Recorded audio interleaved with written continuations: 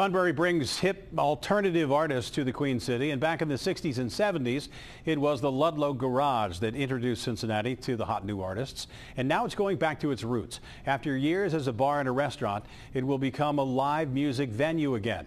Local 12's Angenette Levy talked with the owner about the plans and what the founder of the original Ludlow Garage thinks about it. For 7 years, Scott Crawford has served up drinks and food at Olive's in the Ludlow Garage.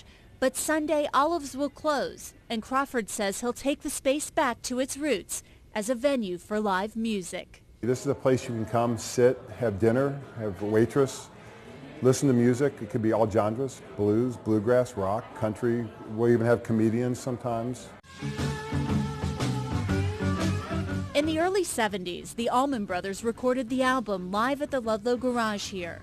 Up-and-coming acts like Grand Funk Railroad, Alice Cooper, and Santana, along with established acts like B.B. King, also performed. It was unique to say the very least. I mean, it was a very exciting time. The Ludlow Garage was Jim Tarbell's creation. For 2.5 years, he brought bands to Cincinnati.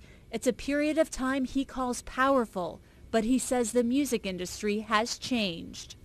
To do that today on a venue that size, to have names like that, not likely.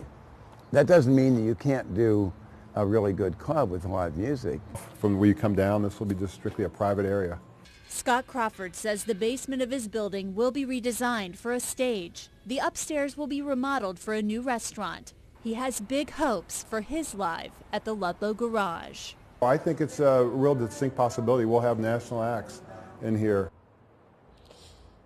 And back out live, you're looking at a plaque that is on the sidewalk in front of Olive's restaurant, which is Ludlow Garage. It has all of the names of all of the artists who performed here decades ago. And Scott Crawford says he hopes to add more names to that list. He wants to have some big national acts in here and big names, including people like James Taylor.